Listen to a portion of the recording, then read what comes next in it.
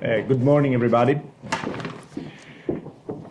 The present contribution aims to take stock of the availability, integration, use, and above all, production of digital cartographic data functional to archaeological research, available online through appropriate computer protocols, and released with open license to grant their reproducibility, their distribution, and their reuse. This contribution is therefore divided into two parts, one relating to the retrieval and the use of available cartographical sources, mainly using national and regional geoportals, and to their integration in appropriate GIS projects, specially structured for the aims of the current project.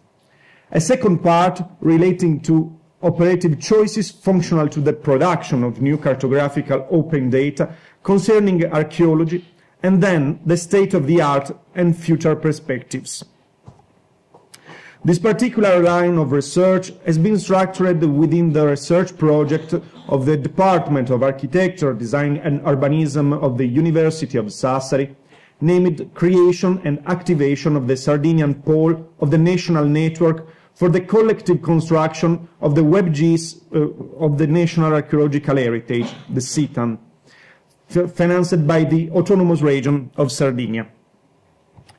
The research project was conceived within a national debate carried on by two interministerial committees of the Ministry for Cultural Heritage and Activities and Tourism and the Ministry for Instruction, University and Research over the past decade.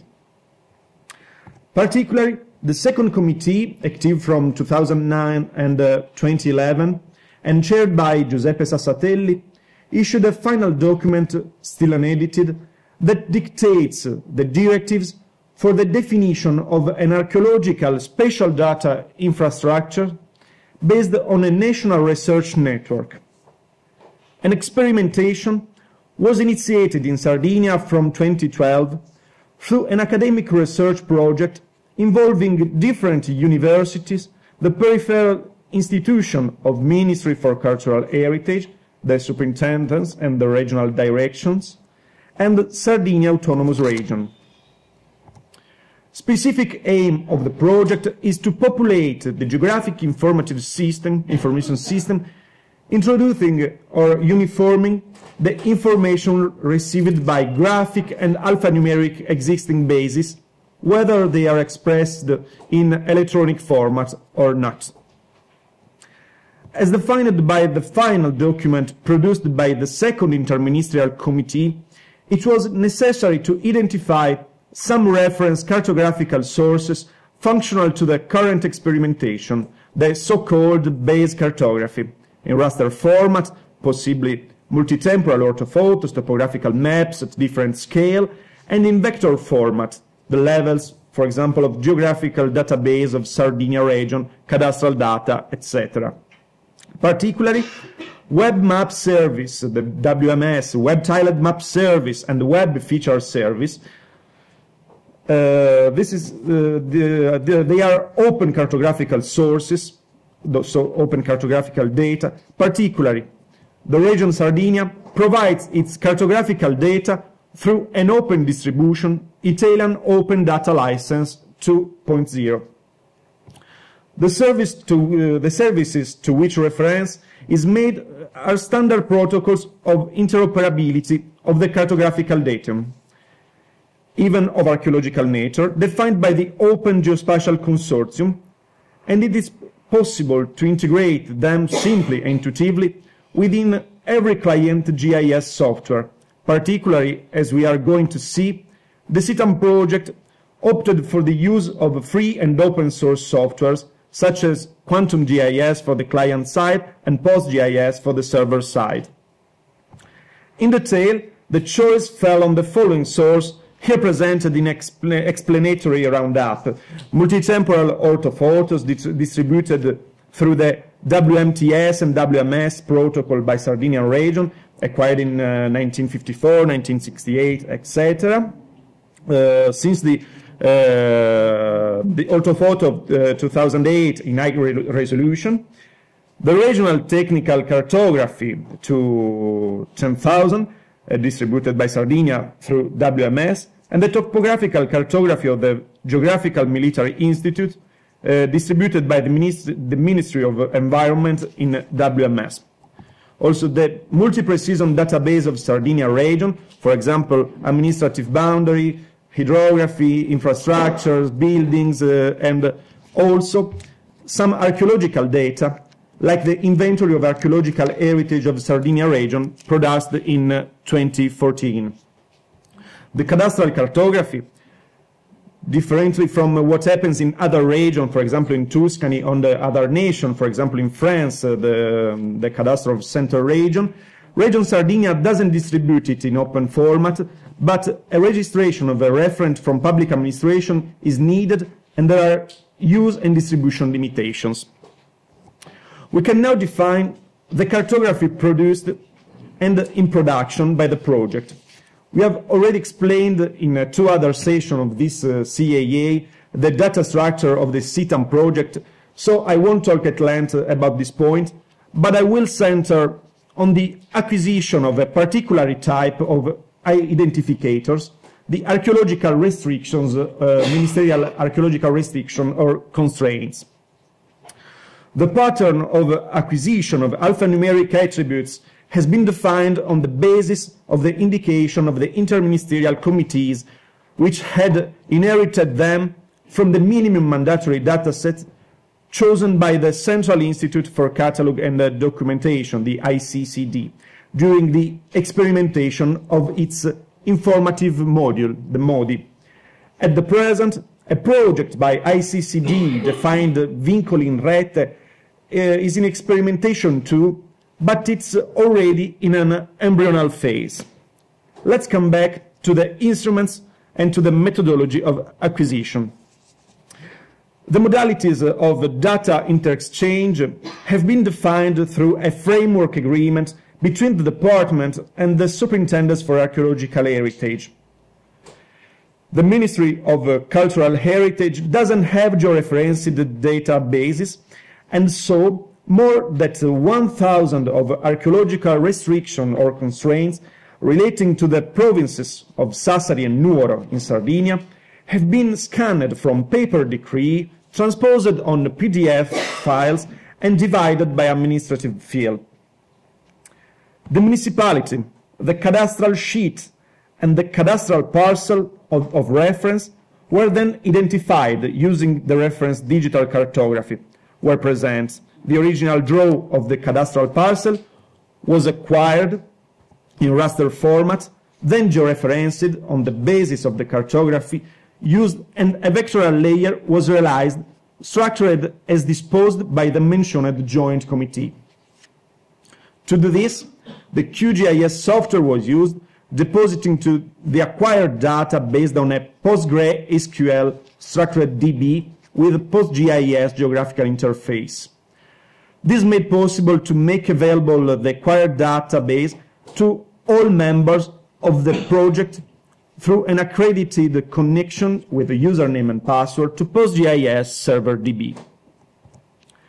Finished the acquisition, the problem of diffusion, distribution, and use of the data arose.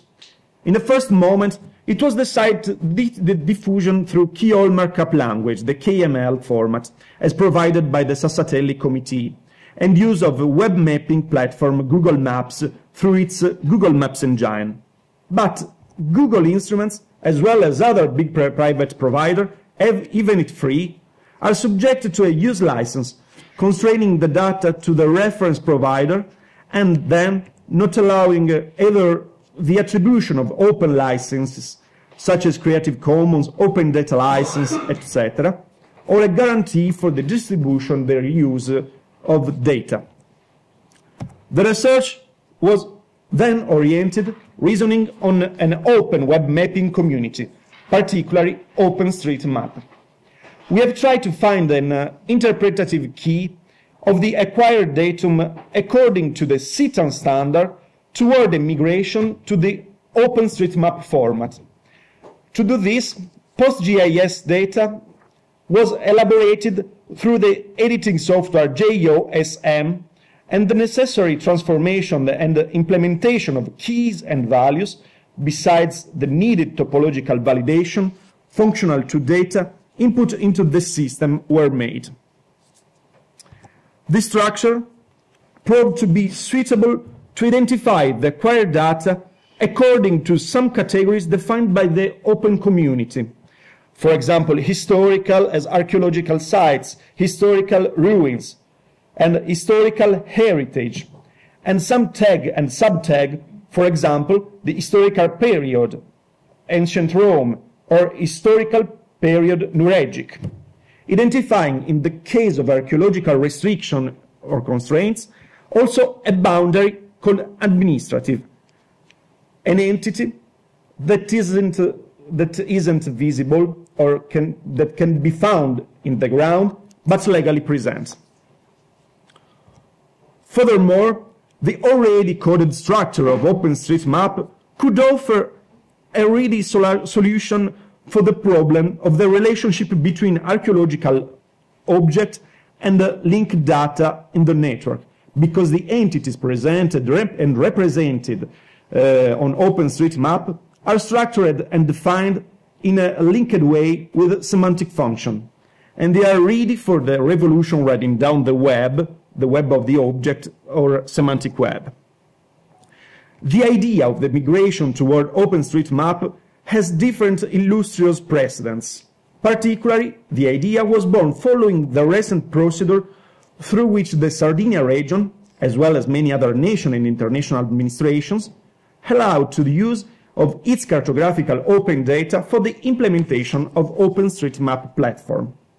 Then, an innovative scenario opens for the archaeological data interexchange of global basis, the possibility to implement continuously a georeferenced database, even if in its minimal form, identifying a greatest common denominator, a socle commun, as our French colleague call it.